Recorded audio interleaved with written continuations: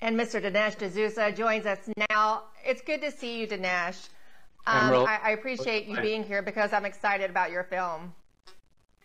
Well, it's a film that I never wanted to make. I mean, why? Because I didn't want America to become a country where you kind of needed to make a film like this. But when I think back, Emerald, over my life here in America and the liberties that we all took for granted, I mean, the liberties spelled out in the Bill of Rights, all of them, our right to free speech, to conscience, freedom of assembly, right to petition the government, equal justice under the law, all of these things have suddenly now become fragile, have become precarious. And so this film asks a startling question: is America becoming the kind of nightmare police state that we have deplored in other countries, North Korea, China, the old Soviet Union? I think at one point we thought that China would become more like us, but it seems that we are becoming more like them.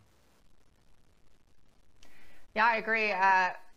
Dan Bongino's comments in that trailer really resonated with me because I realized at some point that I had become wearisome of a knock at the door and wondering if at some point, as a journalist who doesn't act in line with the corporate media, if I'm at risk.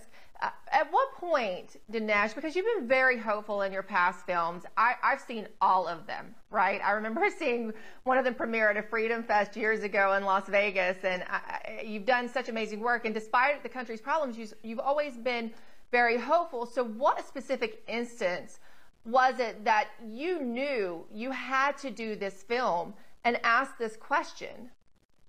Yeah, this film, I would say, is not hopeful in that sense.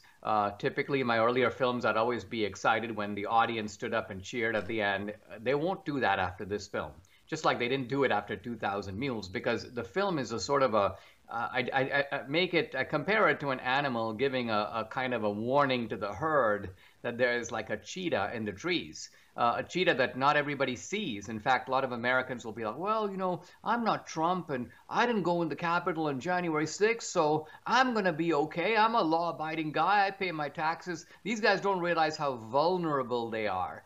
Just like the January 6th defendants, many of them cooperated with the FBI. Here's my passport. Here are all my social media posts. Why? Because we trust the FBI. So we are in a dangerous environment, and I'm trying to sound a real warning, because at some point you cannot fight back against a police state. You can only run. But we are in a position to block the police state. There are things we can do. That's what this movie is about. And so in the film, that was going to be my next question to you, because you talk to people like Kyle Seraphin, who's a regular on this show, and we're often breaking down the problems within federal law enforcement. And of course, he always has ideas of how you take that on. So you present solutions in this film because you think there's still a chance that we can deconstruct what is becoming a police state.